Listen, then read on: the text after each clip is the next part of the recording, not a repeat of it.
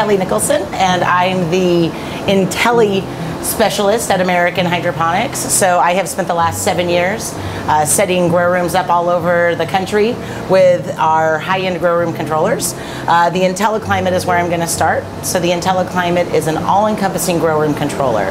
It controls every aspect of your environment, from your temperature to your humidity, CO2, light levels. It has the ability to run pulsed foggers. It takes into account every reading in your room and makes the best decisions so that your room is run at exact optimum levels. It's a pretty simplistic start to the unit. You have the main brain, which is the IntelliClimate itself. Then you have relay boxes. The relay boxes provide the power to all of the different peripherals in your room.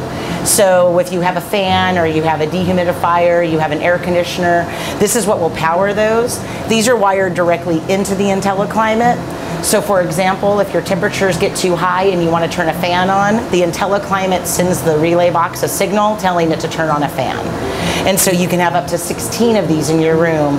So no matter how many components you have running in a room, we can actually make it work with one IntelliClimate. To set your unit up, you can go through the basic menus. So the basics are here. You have your settings, which is today's settings. So your temperatures, your humidities. You have your targets, which is the cooling and heating targets, the humidity targets.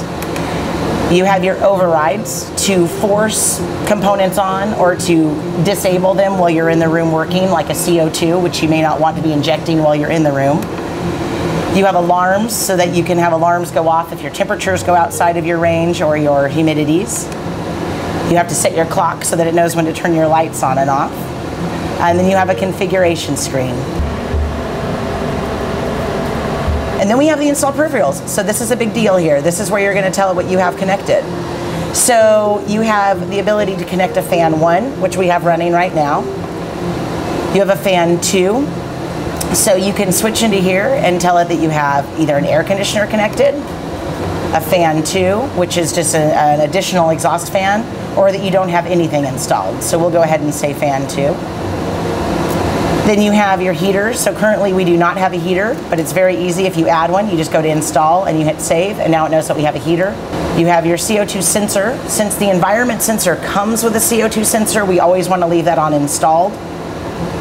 The CO2 injector, currently we're not injecting CO2 in this room, so I have that set at none. So now you've basically set the unit up to tell it everything that you have connected, what you want your daily set points to be, and how you want your fans to work, you know, when it gets too warm, when it gets too humid. So that's the very basics of the unit.